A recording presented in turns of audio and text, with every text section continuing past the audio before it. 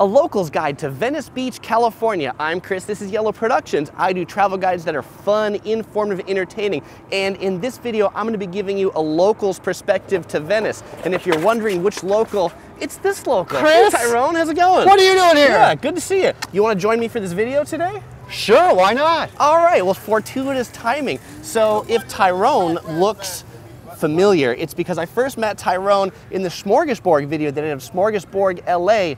He's also an actor here in Hollywood. He's an LA local, and this is one of his favorite places that he's gonna show us around. So Tyrone, what do you like about Venice? Well, Chris, aside from the beautiful weather, the palm trees, the beach and all that, there's a lot of places you could check out here. Very eclectic. There's a lot of like art. There's a lot of sports games. You can go over here, play some handball. You can do face painting. You can check out almost everything here in one location. It's really cool. Yeah, it's really cool. I'm totally looking forward to it. And by the way, after I met Tyrone at Smorgasborg, I checked out his channel, The Roan Zone, saw a lot of fun stuff on it, and this is sure to be a fun video. So what are we gonna see today? Well, we're gonna check out the craziness on the boardwalk. We're gonna check out all the high-class shopping there on Abbot Kinney, and then we're gonna take you to the canals. Yeah, and the canals are really cool. I was in Venice maybe 5 or 6 times before I even knew these existed. And Venice Beach was actually modeled after Venice, Italy. These are like some Italian canals. They're really cool. All right, let's go. Yeah, let's do it. So we're gonna start our tour at the end of West Washington Boulevard at the foot of the Venice Beach Pier. Why? Because this is one of the best places to park. There's a really big parking lot. You just take this street all the way to the beach and you're here. And there's this great pier. So Tyrone, why do you like this pier? I love this pier because you get a whole like panoramic view of everything. Over there you got the Palisades, you see the mountains over there, Santa Monica. You head down that way, you got Manhattan Beach, you got all that beauty. And over there you have the Catalina Islands. You can see everything from here. It's pretty cool. That's cool. Where are we heading next? Well, I think we're gonna head north and we're gonna check out some of the little activities up here. I think we're gonna see the paddle tennis courts. How about that? So as we walk from the pier towards the main crazy heart of Venice, we walk through Venice's residential area, these really quaint streets. Tyrone, how much do houses here cost, do you think? Well, I would say on average around $20 to $30 million. Cheap, so this is pretty cheap. Yeah, definitely cheap. So yeah. Save up all your pennies. Yeah. So this purple house and this house with the lookout tower, are there a story behind these really interesting houses? As a matter of fact, yes, there is, Chris. This house, this purple home you see here, the residents actually had the house painted purple so they could see their house on television and film, because they film out here all the time. And who doesn't want to watch a TV show and say, hey, look, there's my purple house. Right. What about this house with the lookout tower?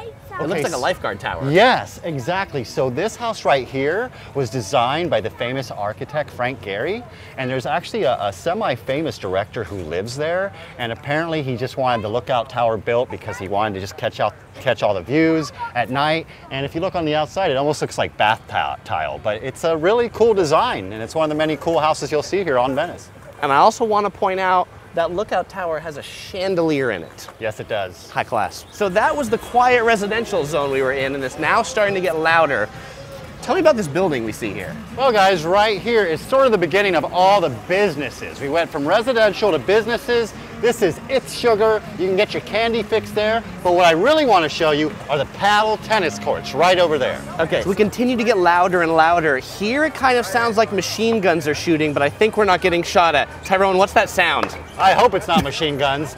That is the sound of paddle tennis, as you can see behind us. Paddle tennis is essentially the same as tennis. There's a couple rules that are a little different, but of course, as you can see, these guys are using paddles, not the traditional rackets you see in tennis. And if somebody came here and wanted to play, do they have to pay, or how does it work? It's absolutely free. However, you do need to obviously bring your own equipment, with the exception of a guy I met the other day named Mitch who sells the equipment, so you may be able to find that kind of deal. But for the most part, bring your own stuff, but it is free to play. It's cool. And I think that's one of the coolest parts about Venice. Lots of things in LA cost you money. You go to Disneyland and Universal Studios, that'll cost you $100 a day. You come down to Venice and there's all this free stuff. All right, what are we gonna see next?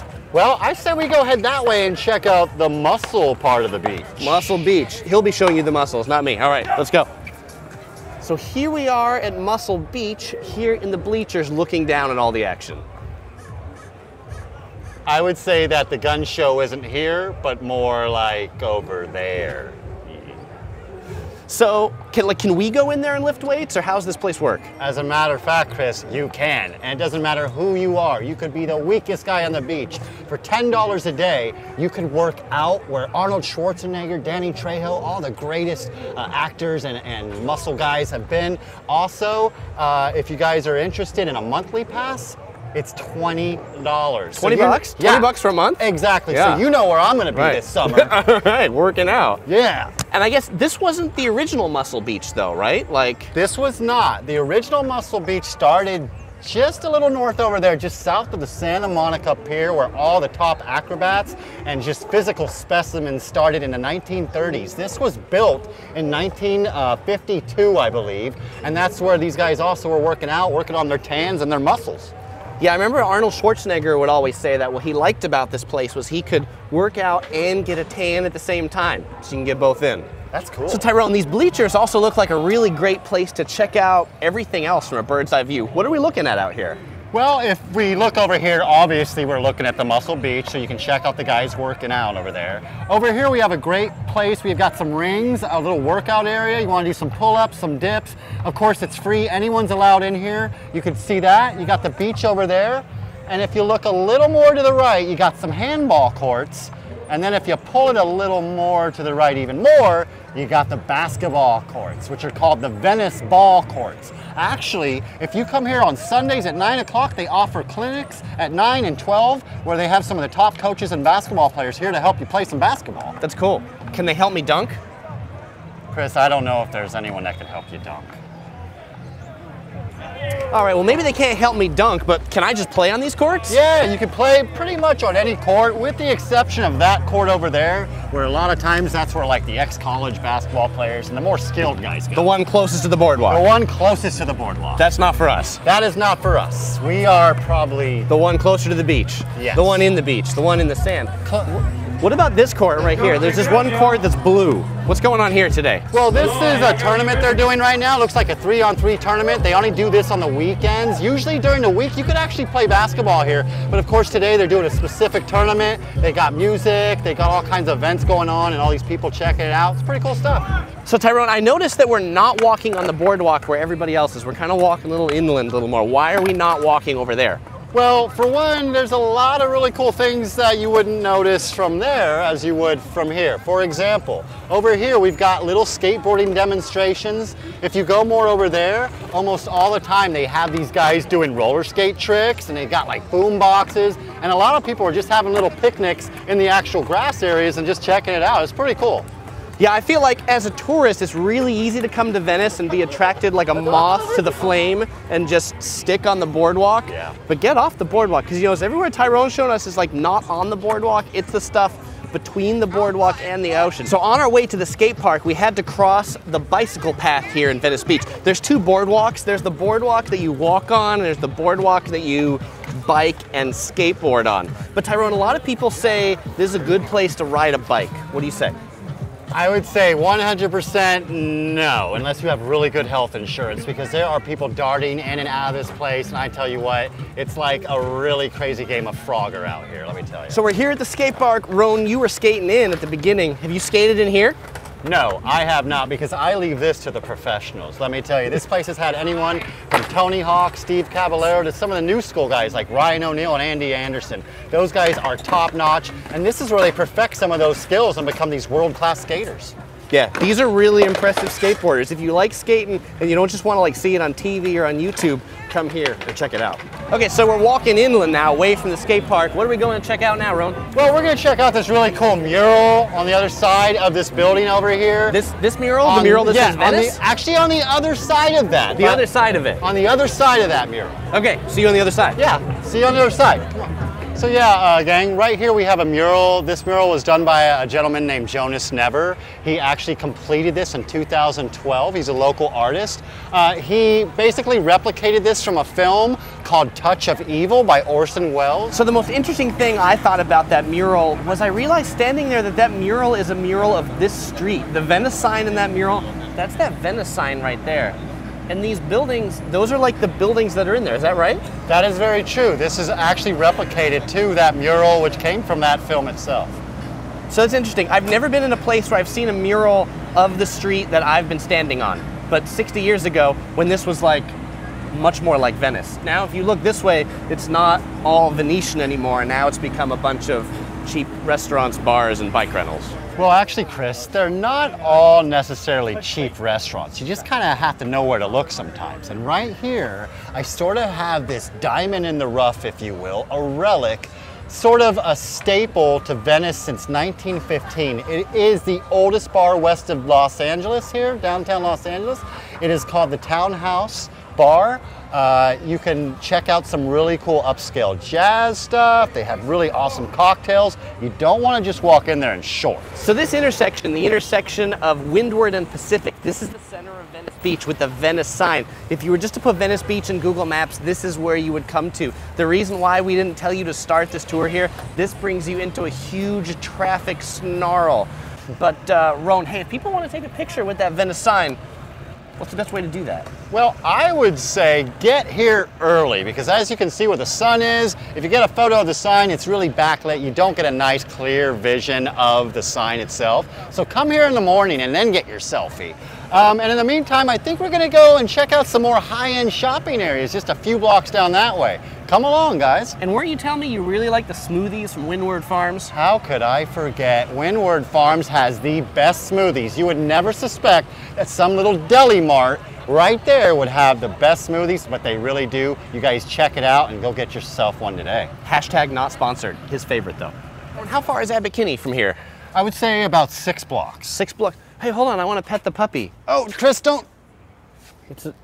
It's a stuffed puppy. Chris, if you thought that was weird, take a look at this car. I think I'm trespassing. You kids, get off my lawn. Okay, so we're here on Abbot Kinney Boulevard. This is Venice's most high-end set of shops. And if you thought the Venice Beach Boardwalk was just about cheap t-shirts and sunglasses, well, here you can get things that aren't cheap.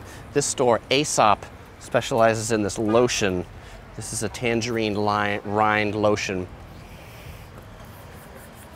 Ron, how much is this lotion if we wanted to get a bottle of this? Really expensive, but at least it's yellow. It's like $60 plus for this lotion. Sweet, could you get the neck? Chris. Yeah. Hey, guess what? What? There are some really cool shops here, very eclectic, and they're so unique. For example, there's a place over here called Tom's, where not only can you buy a really nice pair of sunglasses, some really cool shoes, but they also have a coffee shop where you can sit there and hang out. Yeah, and what's most interesting, where do you drink the coffee? You drink the coffee inside, sitting next to the shoes, and they've almost got like a little park back there. So come to Abbot Kinney to check out some really unique places. These are the kinds of shops you won't see anywhere else. They're definitely like the flagship stores on Abbot Kinney. All right, so Abbot Kinney Boulevard, the business district, basically ends right about here in Venice Boulevard. But I think, Ron, it looks like we're in front of Lemonade. You were telling me you really like this place. What do you like about Lemonade? Well, the first thing I love about it is it's the same color as your shirt. Oh, I do love that. I love that. But the other part about it is I love the fact that you have a lot of fresh options. That the food is actually good for you here. And you can kind of choose as many options as you like, but you can get like truffle mac and cheese. Where can you get truffle mac and cheese anywhere else? I don't know. And the truffle mac and cheese, it's really good. Okay, but where are we going now? Well, guys, I think we're gonna head down this way and check out some of these really interesting canals. Okay, so we're gonna go down Venice Boulevard to the canals of Venice. We'll see you guys at the canals. So we went about 3 blocks down Venice. We hung a left on Ocean Avenue, 2 blocks on there, turn right, and we're here at the canals. Ron, tell us about these canals. Yeah, so this is one of the 7 canals from the original. The rest of them were filled in like 1927. So Venice had way more canals than this originally. Way more than this, yes. And the water comes in from the Marina del Rey, which is a little east from here. And you could actually see some of the canals from Washington Street itself from where we started. Well, and I feel like these canals are like a world away from the rest of Venice. And when you come here, you can really see Abbot Kinney's original vision of, and I'll call your attention to look this way, his original vision of a Venice by the sea here, right? People have boats, it's quiet, it's quaint. Truly an awesome spot. So Roan, so if people are coming to Venice Beach, how long do you think tourists should spend here? We started this at noon and it's about 5 o'clock, but how long should other people spend? Well, I guess, I mean, we saw quite a bit of stuff for the few hours we've been out here. But if you really want to participate in all the stuff and really get a good feel for it, I would say a good solid maybe 3-4 days would really kind of cover it, I think. All in Venice or for LA proper? I would say just in Venice. LA is a little too spread out to just do it in 3 or 4 days. Yeah. All right, and if you're coming to Venice, there's some other nearby areas like Santa Monica. You can check out other things in West Hollywood that are pretty central to this. I think one of the things people try to do when they come to LA is they're like, I've got 3 days and I want to see all of LA, and that's hard. So take it from a local who says, spend your time in a little area and really get to know it. But so what's interesting about Roan is he's lived all around the world, lots of different places, and he's been in here, LA for 5 years. So Roan, what initially attracted you to LA? Well, I think aside from the fact that I lived in a lot of rainy areas and snowy areas in my life, we kind of got this mono season thing going on, which is pretty cool. Don't get me wrong, every now and then I do desire a little rain cloud. But for the most part, I could do away with the rain and I have the sunshine. Another thing is, being that LA is so large and spread out, it's almost as if you're in a different world every city you go to in this place. You can be in almost different countries. You could be in the beach, you could be in the mountains. It's such an eclectic and diverse city that I think it's pretty self-explanatory. I want to discover all that in that one area, and you just can't get it anywhere else. Yeah, that's cool. Yeah. And so that's what attracted you here. Now that you've been here for 5 years, what's your favorite part of it? My favorite part of it, I guess, just depends on what mood I'm in. If I'm going for like a nightlife type of thing, West Hollywood is really happening, you guys. It's really where it's at. No matter who you are, West Hollywood is a great spot to hang out. As far as food and things, I really love Chinatown. I also love Koreatown. I think they also, I mean, I'm a fan of Asian cuisine, so I guess there's a little bias there. But I would definitely say those are my favorite areas. Yeah, and, very cool. Yeah. Well, hey, if you want to check out more of Roan, links in the description below to the Roan Zone channel. If you want to see more from Los Angeles, you can click some of these links around here to my playlist on Los Angeles. Or if you want to see the video where I first met Roan in the Smorgasburg, LA, that's linked up here and down in the description as well. Well, we won't say goodbye because we'll see you in one of those videos.